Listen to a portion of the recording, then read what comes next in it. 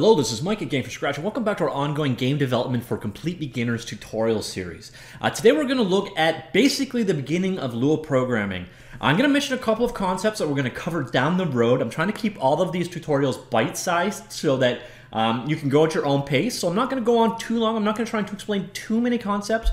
Today we are just going to cover the entry point of a program, program control and flow, and then potentially commenting, and that's about it. Now I'm going to mention a few things like functions and variables, but we'll look at those later on. So very soon, probably those are the next two topics actually, but we're not going to go into a lot of detail on them today. So if you find yourself a little confused about a couple things in this video, don't worry, they're covered very, very shortly. I'm trying not to get too far ahead of myself, but again, I'm trying not to explain too many things all at once. All right, so jump on in. Now, in a previous optional tutorial, I talked about IDEs and text editors available for using Lua. And what you see in front of you is IntelliJ IDE. I'm just using this because it's got a nice presentation mode. It makes it very easy for you to read. Now, keep in mind, you can use whatever editor, whatever combo you want. Watch that other video if you haven't and you need to know more. But I'm just going to go ahead and use this guy. You can use whatever you want, but the physical steps I'm about to go through to create a script are going to be different in whatever language or whatever IDE or text editor you're using. So just be aware of that.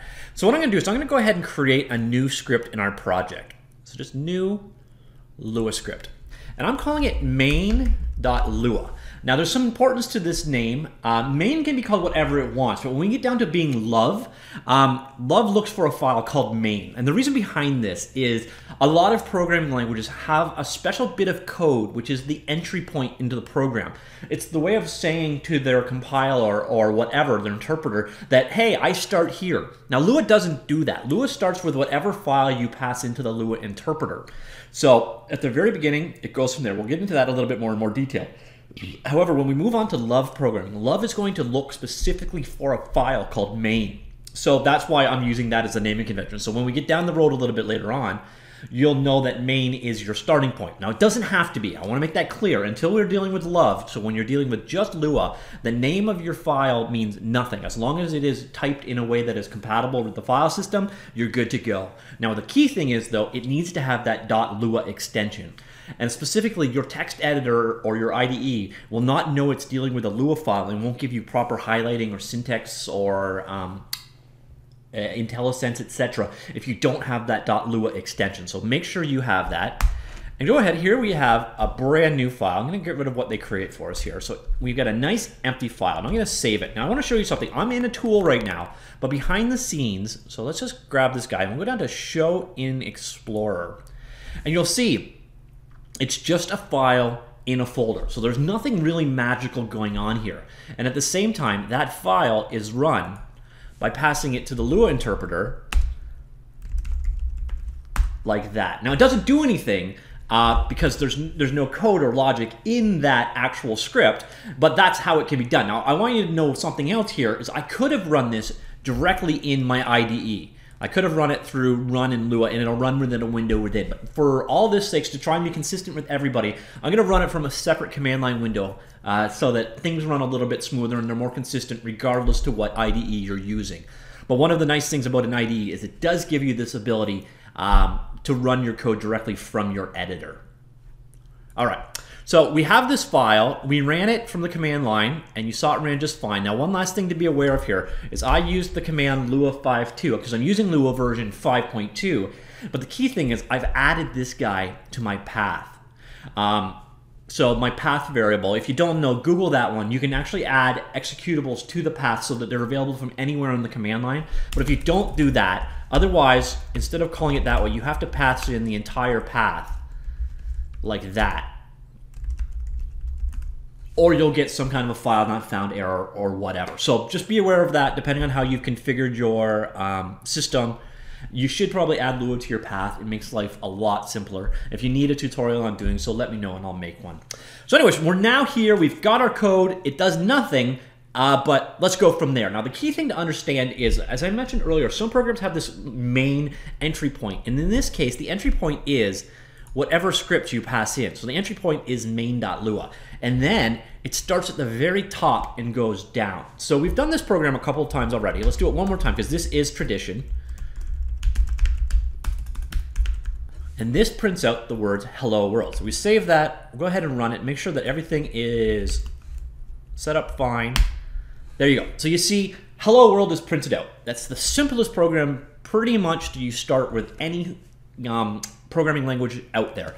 And this here is a function, and this here is a constant string. Now don't worry about either of those things, because this is a type of variable, sort of, and this is a type of function, and I will cover both in more detail very soon. So don't get caught up on that. Think of it just as this is the way you print out to the console. Now the console is the fancy programmer term for the command line or your terminal window. So it's often called either standard out or the console. So those terminal, standard out, and console are all used very interchangeably, but it's a nice just way of saying your command line. So this just prints out the text hello world to your command line. Now we've only never done this far, so we don't really get how programs execute. Let's add a little bit more detail here. So let's switch this one out. All right, I think my Bluetooth keyboard just conked out. Ah, it's back. Okay, good. And we'll go, what is your name, player?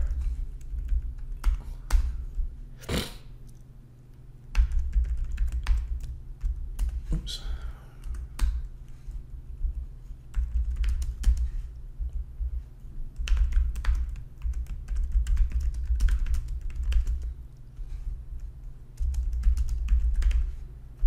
Okay, so now we've got a slightly more complicated program going on here, and I'll save it and run it.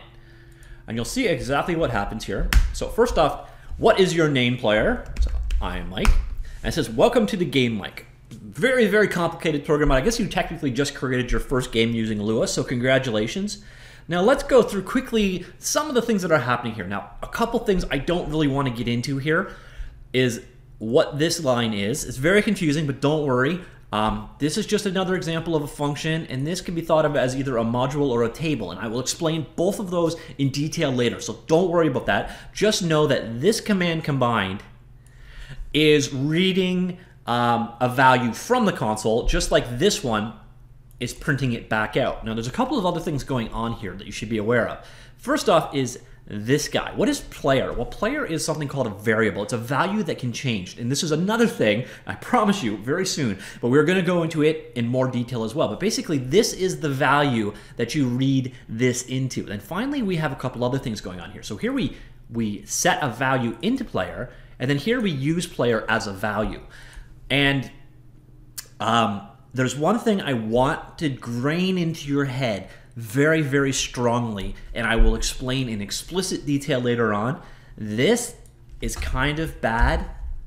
You should do this as this instead. And when I get to variables, I will explain exactly why, but I just did not want to start your programming career off on a bad note. So just think of this as a better defined variable. It's got limitations on it, and those limitations are good. And I will come to those very, very soon and explain why they're better. But I did not want to start, I wanted to start with a simple code and then add a little bit of complexity to it, but I didn't want you to start off using bad code, which if I hadn't added this in, it kind of would be. All right, so let's break down exactly what this program is doing. First off, we're just printing out to the console asking the player what their name is. Then we are reading in until they hit the new line or the enter key what they type on the keyboard, and we are storing that in the value player. Finally, we are saying welcome to the game, and then you see this dot dot and then player. Now dot dot is a magic thing. This is called an operator, just like equals over here is an operator. Now the equals operator that you're seeing here is for assignment. So when you have a single equals like that, the value on the right is assigned to the value on the left. And this is no different than we've seen consistently in math. So x equals 4 gives the value of 4 to x. And that's normal in algebra, same deal. Equals is just saying assign this value on the right to the variable on the left. That's it.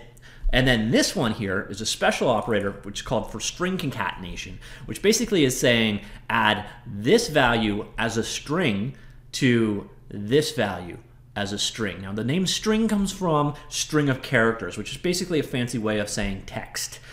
And again, that's about data, that's about variables, and I'll go into that in more detail with variables. It's mostly about the program flow I want you to understand. So when we call this line right here, when we call Lua52, we call Lua52 and then pass in main.lua, it's important to know where the flow is happening. What happens is it comes in the very first line. Now this is an empty line, and an empty line means nothing, so it's completely skipped. So then it just runs to this line from left to right. So it basically goes this way. And then it gets to the next line, left to right, just like you read a book. So the code in Lua goes top down, left to right. Now that sounds a little confusing, like why is there a distinction? Well, the key thing here is lines don't actually matter. So this program and this program, so I'll go ahead and save that, are exactly the same thing, as you can see from the results. So you have, come on, go back. You have no requirement to put these. That's why I'm saying the program runs left to right. That's important to understand, and top down. But the top down is purely optional. Now, on the other hand, use it. Writing your code all on one line is a very bad practice. It makes it very hard to read code. And at the same time, you can put as many spaces in here as you want. So when it goes through and reads your code, it takes out all of the white space and it reads it left to right, top down. And now if you want for some reason to, actually that's not important to you right now.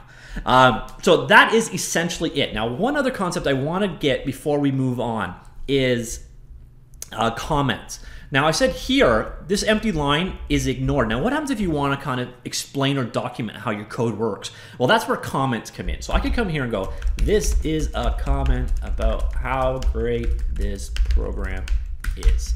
Okay, so that is a comment, and what that does is that line is completely ignored by the Lua interpreter. So when you run Lua on that line, it goes and sees this character right here and says, oh, sorry. It sees this combination of characters, the two minus signs there, and says, oh, this is a comment, and just completely ignores it from that point on. Now this is for a single line, and we could do it this way.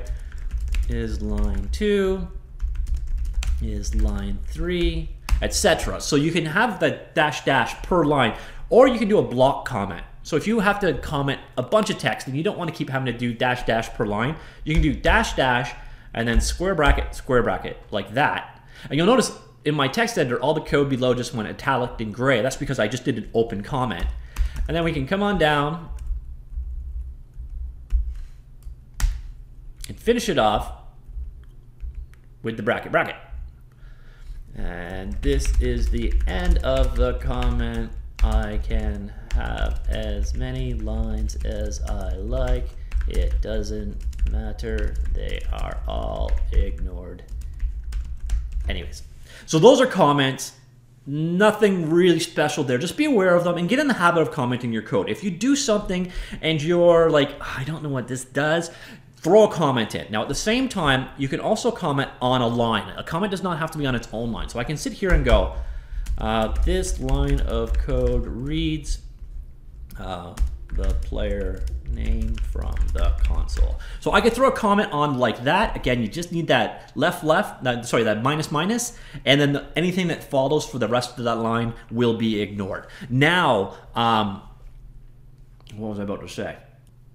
This kind of illustrates how that left to right thing is important. So this part of the line is evaluated, but then when it gets to the dash dash, it stops evaluating until it gets onto the new line. Or if you've got a multi-line comment, until it finds the closing double square brackets. So that's kind of the basics. The only other thing I kind of want to mention very quickly is keywords. Now, essentially your code is going to be built up of 4 simple building blocks, just like Lego. You build really complex things out of very simple concepts. And what we need to learn are variables, which we will cover, functions, so this is a variable, this is a function, and we can define our own, and we'll go into those with more detail. And then you need to know operators, which are things like you've got in mathematics, like you've got plus, minus, equals, division, etc. All those things are normal operators. Well, programming languages have them too. And there's about a dozen of them to learn. They're nothing really outrageous. A lot of them you will just know. Like equals should make sense to you. It's pretty intuitive. Plus will make sense. Minus will make sense, etc.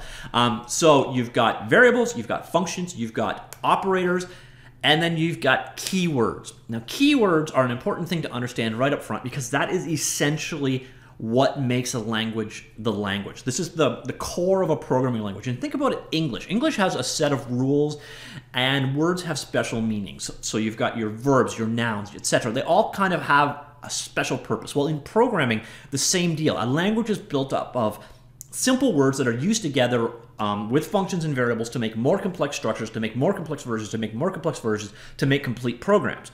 So those keywords are right here. As of Lua 5.2, the keywords are and, break, do, else, else if, end, false, for, function, go to, if, in, local, nil, not, or, repeat, return, then, true, until, and while.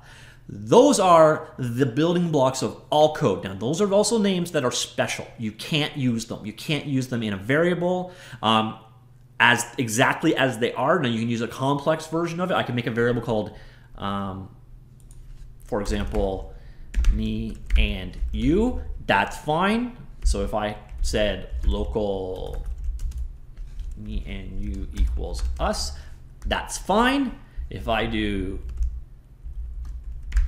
local and, you notice it got a little squiggly there. That is because that and is something called a keyword, or in some languages a reserved word. And those words mean those are the basic Lego blocks. Those are the words that we're going to use to do things like loop and declare functions or check conditions, and don't worry, we will get into all of them in more detail later on. Just be aware there's a set of magic words, and there's a very small set. So as far as programming languages go, that's oh, actually there's a couple more off screen. No, there's not. That is a very, very, very short set of keywords to get to know. So that's one of what things that makes Lua nice to know. It's a very simple language in terms of what you need to memorize, but you can use these simple commands to make a whole lot of magic happen. So that's it. That's all we're going to cover today. This is your very first Lua program. As you could see, the key thing to know is the entry point is whatever script you pass into the Lua interpreter. It starts at the top, at the very left, goes left to right, down. Then we saw some other details, but don't worry too much about them because we are going to go into those in more detail as we go on. So hope that all made sense. If you have any questions, let me know down below in the comments and I will do my best to address them. A lot of your questions will probably be answered in the next tutorial or the one after. So if it's about functions or variables, hold off on them. We're going to get to those next. Hope you enjoyed that. See you all soon. Bye.